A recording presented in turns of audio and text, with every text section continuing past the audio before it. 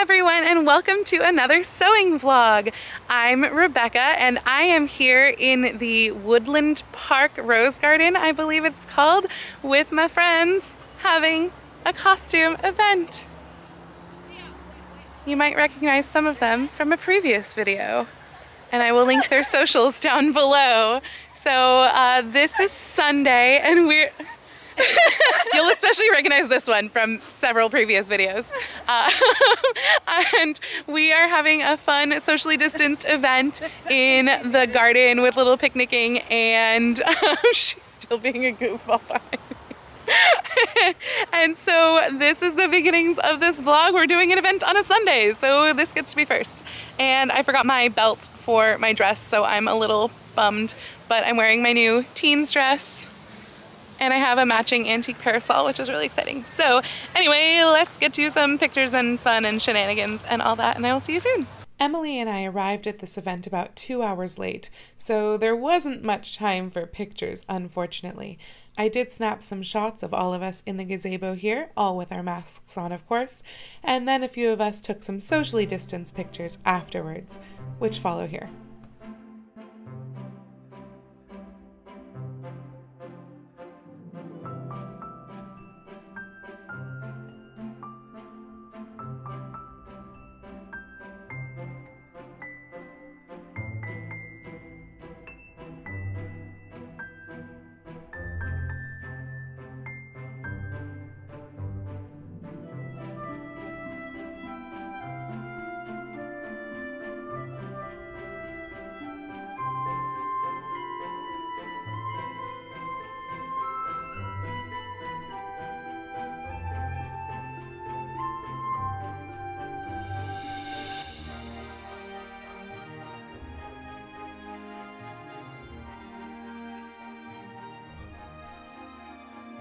So, thrift haul time. The first one is this dress that I'm wearing right now. This is an Ishakti dress. I added the belt. It actually ties in the back, but I feel like it's just too much print when it doesn't have anything to break it up. So anyway, I'm super happy with this find. I haven't gotten any Ishakti dress in a while, and I used to find them all the time in the thrift stores. So I was very thrilled to find this one, and in a perfect fit as well. Though I must admit the polyester is a little warm for today, but I wanted to wear it for this video. Now, I have been thrifting for years and years. I love thrifting because it costs way less money, and it also helps the environment because instead of all of those people just like throwing away their clothes or them going to waste, you can find wonderful pieces, and again, you're spending a lot less money. At this point, most of my wardrobe actually comes from the thrift store. I think that in the last 3 years, I've bought less than 10 certainly pieces, maybe like 8 pieces from stores that were not the thrift store, and then other things I have made myself as well. But I like to go to the thrift store, and I do it fairly often, and it's fun, and it really helps to sort of let me cultivate that not quite history bounding, but vintage inspired wardrobe that I really love, and that I've really gravitated towards these last few years, because that is my style. It's almost like comfy vintage inspired, I guess. I wear a lot of sweaters, blouses, definitely all skirts. I don't remember the last time that I put on pants, but I think that it might have been when I went ziplining last September, because that is hard to do in a skirt. Otherwise, I just wear skirts all the time. I even went to Mount Rainier a couple weeks ago and wore a skirt. So, you're here for the vintage style thrift haul though. So let's take a look at some of the pieces that I've gotten. I took 2 trips to the thrift store last week, which was a lot, and I spent more than I should have. I think I spent close to $100 to be honest, but I also have not been buying very much lately anywhere, so I didn't feel that bad about it, and I got some really great pieces. Let's start with my sewing related pieces because this pertains to some of the upcoming projects that I mentioned. These are going to be skirts. So I found this super cute fabric. It's actually a tablecloth. It's actually an Easter tablecloth, but I just couldn't resist the bunnies. Look how cute that is. So I'm gonna make myself a cute spring bunny skirt as we head into the end of summer and fall. I think this one might be the first skirt that I will make, which means I'll probably start it this weekend, and I'm very excited about it. It's 100% cotton, by the way, so it's going to be really comfy, and it's a slightly heavier cotton, which is awesome because the skirt's going to have really nice weight, and it's also, even though it's a white base, it's not going to need a lining, which is fun. So I'll probably do, I haven't figured out just how much will fit in this yet, but I'm probably going to do as close to a circle skirt as I can. It might wind up needing to be like a few panels and not quite a circle, but I think I'll be close. The next fabric that I got, I have to admit, when I brought it home, I started to get a little bit disappointed in it, but I think it'll still make a really cute skirt. And it is this plaid. Now, the reason that I'm disappointed in it, it's actually twofold. First, I ran it through the washing machine because even if it's wool, I don't care if it's kind of felted. So I ran it through the washing machine and pulled stuff out of that load, and everything smelled like mothballs. So that was a great surprise. And in fact, it infected one of the other blouses that I got and my face masks. So many loads of laundry later and several internet searches, I found out that first I tried washing it with vinegar, which did not work, and then washing it again in detergent, and yeah, that didn't work. It still smelled like mothballs. And so then I found a YouTube video, which if I can re-find, I'll link it down below, but that suggested soaking anything that was affected with the smell. She did it in a top load washing machine. I actually did it in a large pot that I used for dyeing, but it was clean. And so I soaked it in a mixture of vinegar and baking soda, got a little volcano going, and also laundry detergent. And I've mostly switched to a scent-free laundry detergent, but I still have some of my scented one, which I love so much, and they discontinued, and that was the Gain Apple Mango Tango, and so I used that with this too. So now the mothball smell is gone, and all of those pieces just smell like Apple Mango Tango, which is fantastic. The other reason that I'm a little bit disappointed in this is because I thought it was all wool when I bought it. It's a pretty scratchy, soft fabric, and it turns out after I did a burn test that I think there is very little wool in here. I think there's still a tiny bit, but I believe it is mostly like acrylic or something. Maybe not acrylic. Acrylic is soft. I don't know. The burn test, like, I know it's a dead dino. Whatever it is that's in it, it's dead dino, mostly. So yeah, that was a little disappointed.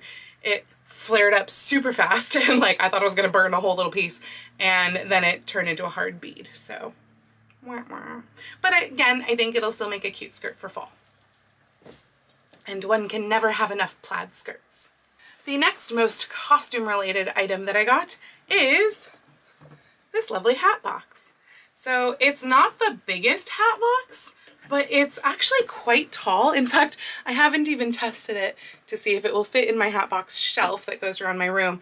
It's kind of a moot point anyway, because to be honest, my hat box shelf is full. So I'm starting to have to put hat boxes in my garage closet that I built that has some shelves out there. So luckily I also now have like two and a half empty hat boxes, which means I can make more hats. So this one is just a modern day shirt. This is the closest thing that I get to like a t-shirt. So meh, that one's kind of boring. This one is, I love this shirt. It's a stripe with a great statement flutter sleeve. And it's actually Project Runway brand, and I've already worn it once, which is why it's super wrinkled because I pulled it out of the laundry. But I love it. It's just so, so cute, paired with like, I've got a slate blue-gray skirt, circle skirt, and a red belt. I was like, I was going to film wearing this outfit on Tuesday, and that's when my closet collapsed. So that's why I didn't film this haul then. This one is a questionable color for me because you can see I just don't wear this color a lot, but that means that A, I don't have this in my wardrobe, and B, this is so 50s style with the rib knit and the high mock turtle, and then the short sleeve. It's so 50s style. So I'm really excited to incorporate this into. Next up, we have one that I actually wore in the last vlog, I think, which I'm totally in love with. And it is just this red short sleeve sweater. It's got a lovely weave. I really, really like it. It just makes it so pretty. Honestly, I think it's like a Walmart brand. White Stag? I don't even remember, but that sounds familiar, and I think that's Walmart. But it was like $3, so I don't really care. And it's super soft because I think it's like 100% acrylic. Yeah, it's totally 100% acrylic. But it's got such a cute vintage style, so I'm really, really happy with that one. And it's a great color. Speaking of great colors and acrylic sweaters, I at the same time picked up this red sweater. Don't you just love this tie neck? It's very, very vintage style, and it's got kind of a low sleeve, a low slopey sleeve too. It's not a dolman, but it's almost a dolman sleeve shape. So that is very 50s, and I'm very excited to wear this one. I think it's gonna be just super cute to wear, but with the 3/4 sleeve, I'm gonna have to wait till the weather cools down a little bit more to be able to wear this one. In kind of a similar vein of those, I have this really cute black sweater. I'll show you the knit on that one.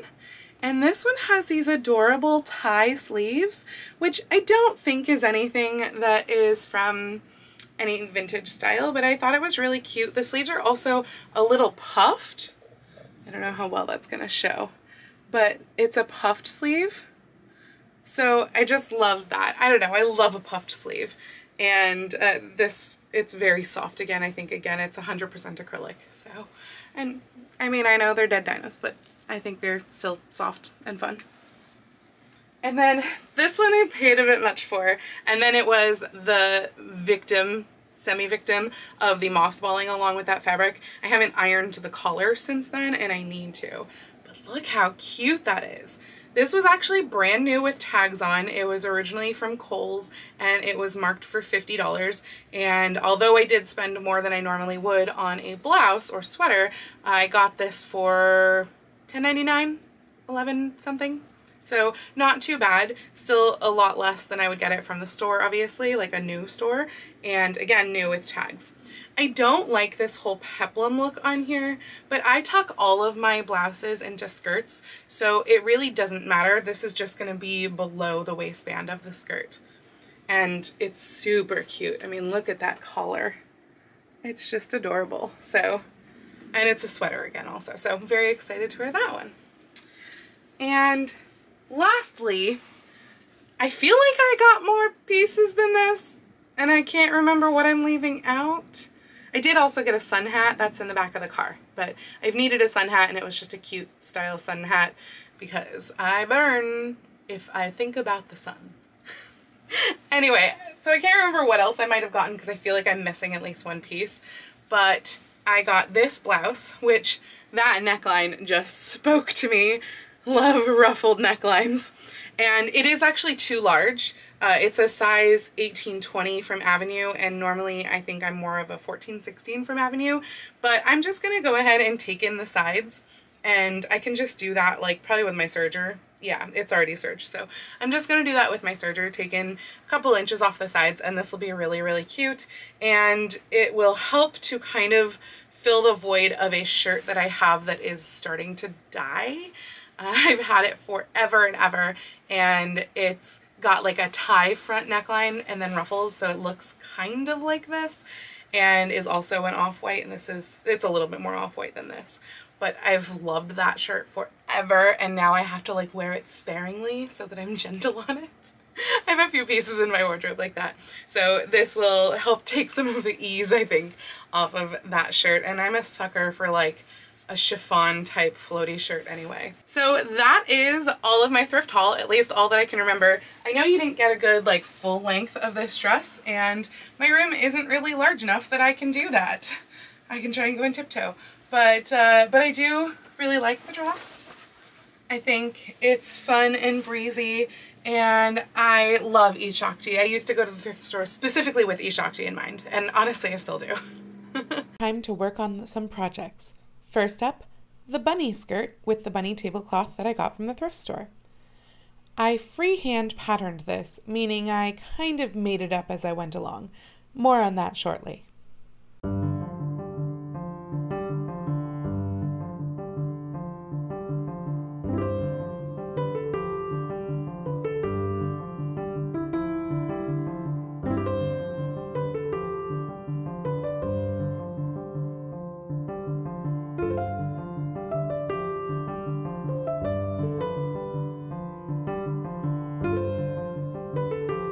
So this is my main pattern piece. It's too big for my table here, but you can see how it's not like a full half circle piece, but it is quite a bit of an A-line, pretty extreme A-line. That said, it was still just not really enough with, currently this waist is really like the size of my waist. And so what I've done is I have also cut out 2 godettes for each side of the skirt. These are at a diagonal. And that should give me just that little bit of extra room. I was wearing a dress yesterday that basically by adding about, what is this, like 4.5 or so inches around the hip on each side, it would equal the dress I was wearing yesterday. And so I think that that's really going to help with the hip flare, as well as the flare at the bottom of the skirt. I did also cut out my pockets.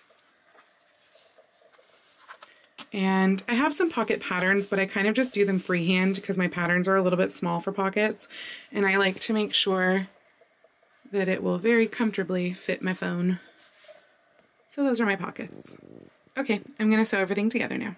Well, the body of the skirt and everything is all assembled. It just needs waistband and a hem and a zipper, and that is where we run into the issue because I set in this zipper, which I know is way too long, but I set it in, and then proceeded to go to zip it up, and you might notice that there is a problem with this zipper. It was doing that all over the place, like literally the entire top part of the zipper was all separating when I was trying to zip it up. So it's definitely broken, and I'm like torn because it's, again, super long zipper. I only need like this much. So part of me is like, well, if I just move down to the bottom, put a little like dab of glue at the top to stop the zipper pull from riding off and use that, then I could keep working on this tonight and like finish the skirt tonight, which would be really awesome. But the other part of me is like, if the top of the zipper is doing that, then the bottom of the zipper might do the same thing eventually, slash as soon as I try to zip it up. And it would be better to just go to Joann's tomorrow, get a new zipper, and put in that zipper tomorrow. But I want to finish this skirt, so I think I'm gonna go have some dinner and think about it, and then decide if it is worth just using the bottom of the zipper, or if I should just scrap it for tonight, work on Elsa rhinestones or something, and then do this tomorrow. But I just had kind of wanted to do like a skirt a day or something, and obviously that can't happen if I can't finish this skirt now. So this might not be a 3-skirt vlog. We'll see. It is the end of the night, but it's still Wednesday, and I have a finished skirt. Yay! It's a little later than I want to do it to bed, but only by like an hour, so I will be okay at work tomorrow. So I thought I would just hop on here and show you the skirt. You'll have to excuse the fact that I am sharing a mirror with Elsa right now, who is standing directly in front of the mirror. But this is the cute skirt. So it's got a lot of nice flare. I can't pick up both because I'm holding this camera, but you can kind of see how it is. I really need to fix this mirror situation. And it probably has a lot of nice spin, but if I spin around, you guys are gonna get nauseous, so can't do that. And it's covered in bunnies, which is the best part. And I love the like heft of this fabric. I am wearing a little petticoat right now, which is kind of just my one step more than everyday petticoat, so it's my like every other day petticoat. Literally I wear it all the time, which is a vintage Malcolm Oates petticoat. And it's really helping to give a really great shape with this skirt. So I did do some weird things, which is like I gathered it, but only a tiny bit in the front, which I'm not sure that I love. And I gathered it more in the back, and I literally just did that completely eyeballed because I realized that I couldn't really tell what part goes with what on the waistband because of the weird gores in the side, so it just didn't really make sense there. But anyway, I'm super happy with it. I think it's freaking adorable, and I'm gonna wear it tomorrow because why not? So yay, new skirt. I forgot to say, with this skirt, I did actually, obviously since it's Wednesday, I did wind up using the bottom of that zipper to use as my zipper. So fingers crossed that it doesn't just give out on me at any time, but it seems like it's working fine, so hopefully that's true. Anyway, it's past my bedtime, so I gotta go to sleep and wear this skirt tomorrow. See you tomorrow. I'm starting on skirt number 2 this evening, and I'm doing an experiment first. I've decided that I'm going to pleat this up because I'm not sure how much width I need and how much flare I want this to have. So I'm just gonna pleat them up how I want them and then kind of hold it up and see how that's gonna go. I have enough for sure that I can do 2 panels lengthwise, but I'm trying to figure out if I'm gonna need a third or not. So that is my current experiment. So I'm doing this plaid skirt really backwards from how I would normally do a skirt, which normally I would cut out the skirt panels, serge it, like serge the edges, assemble them, do pockets, zipper as I assemble them, and then pleat them or gather or whatever to the waistband. And this one is kind of a little bit opposite. I pleated up the fabric, which you saw in that last little clip, before I had cut out the fabric. I had already cut the waistband because I wanted that just out of the way because I knew I would need it separate, but I hadn't cut out any of the fabric. It was literally one long panel, about just shy of 2 yards, I believe, long once I cut the waistband off. And so I pleated up the top, then I found the center of the pleats, folded them over, cut off just the little bit of excess that was there at the waist, tapering it out to the hem, and we're talking literally like a 2-inch, maybe, not even, difference from waist to hem. So it's very barely flared at all. But then what I did was I basted down all of the pleats on the machine. Now what I'm going to do is I'm going to serge everything. I still have to cut out the pockets. So now what I'm going to do is I'm going to serge everything and cut out the pockets so I can serge it, and then do the side seams while putting in the pockets and zipper, and then put the waistband on. So it's a little bit backwards. I'm still finishing with the hem. It's definitely weird to do the pleating first, but I do think that it came out very nice. This is what it is looking like right now. So I'm really appreciating the pleating. I didn't press the pleats all the way down to the hem, and I don't know if I will later. I always feel like those pleats that are at the hem, they just kind of fall out anyway. So it's almost kind of like, what's the point? So I pressed it about just shy of halfway down. And this skirt is, I think, 34 inches, including the seam allowance and the hem allowance. So it will wind up just shorter than that, but it's like low calf, and that's because it's really a winter skirt to me, so I wanted it to be a little bit longer than what I would normally go for, which I would say in general is like about a 30, I think yesterday's was a 30.5-inch long skirt, which, by the way, not that you can see it, but I'm wearing yesterday's skirt. So I was feeling very cottagecore today as I picked blackberries in this outfit, but it was very fun to wear the skirt, and I got a compliment when I went to Joann's, so you know, always nice, I guess. I got to say, oh thanks, I made it yesterday. And now we'll see if I can finish this tonight, even though I should be rhinestoning. That said, I am not wearing this tomorrow because it's gonna be really too warm. So this is going to wait to be worn until it gets cooler, and I can wear it with tights also because this fabric is like itchy as anything, and I'm still worried that the mothball smell is kind of there as well.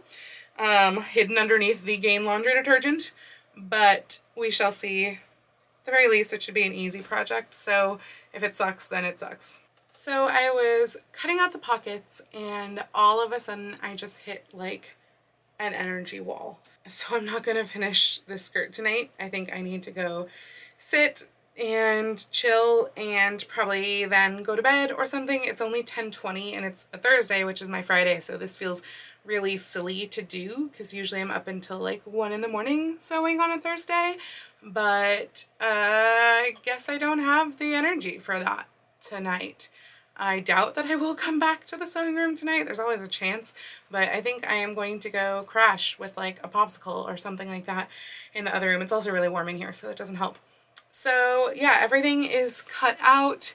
The waistband is already has the interfacing fused on it. Everything just needs to be serged and assembled, but that's not going to happen tonight. And because that's not happening tonight, I am probably not finishing 3 skirts this week because it's Thursday night. I just have Friday and Saturday left, and I'm debating about actually cutting this vlog on before Saturday because I'm supposed to have a small costume event going on Saturday that's going to be like 3 of us, and you already have costume event photos in this vlog, so might as well spread the love and move those to the next vlog instead. So I will probably do at least some sewing tomorrow. I have a feeling I'll finish this skirt, but I also need to film this Friday's video tomorrow, which is getting dressed in my 19 teens dress, and that involves a fair amount of setup and also energy just to get dressed up for no apparent reason other than you guys, which is obviously a good reason, but it's not like going to an event and leaving my house and all that. So that will take up a significant portion of the day, and I also have a family thing going on tomorrow as well. So I don't know how much really I'll get finished, but again, I do hope to at least make this the week of 2 skirts, just maybe not 3. So I will see you tomorrow. So I did a stupid thing again, because here I am just going through and working on the assembly of this plaid skirt, and I sew up one side seam and have already put the pockets in, and then realize I didn't put the zipper in again. So now I have to unpick one of the pocket seams just where it's attached to the skirt and put in a zipper there and remind myself how that works, because I have done the whole pocket in the zipper thing before, but it's been a little while, so I gotta go do some internet research and then put my zipper in and then finish the skirt. So I kept working on the skirt yesterday, Friday night, long after I should have gone to bed, and it is now done. I didn't finish it all yesterday. I did leave myself half the hem, which I decided to do a hand hem instead of machine. And also I left myself the hooks and bars for today. So I just finished those up today, Saturday. And now though, it's complete and it's super, super cute. And I cannot wait for cooler weather to pull this out and wear it. So that is it for me for the vlog this week. I did do some other super fun stuff today, Saturday, but since it was a costume event and you already got a little bit of a costume event in this vlog, that is going to wait for next week's vlog, because otherwise I'm also worried that I'm going to spend all of next week editing videos and there might not be any other sewing content besides a super, super fun event that we had today. So come back next week if you like events, but maybe not much sewing. But if you did like this video, please go ahead and click the thumbs up icon. And if you'd like to see more videos like this from me, please go ahead and click subscribe and the little bell icon to be notified every time I post a video. I do post videos here on YouTube twice a week, with my vlogs on Tuesday and my regular content coming out on Fridays, but I post every day over on Instagram, so please go follow me on Instagram. That's at Lady Rebecca Fashions. And if you'd like to give a little bit of monetary support to this channel with all of the work that I do have links to my Ko-fi or coffee down below. Once again, thank you so much for joining me this week. I do hope you enjoyed this video, and I will see you very soon in my next video. Happy sewing!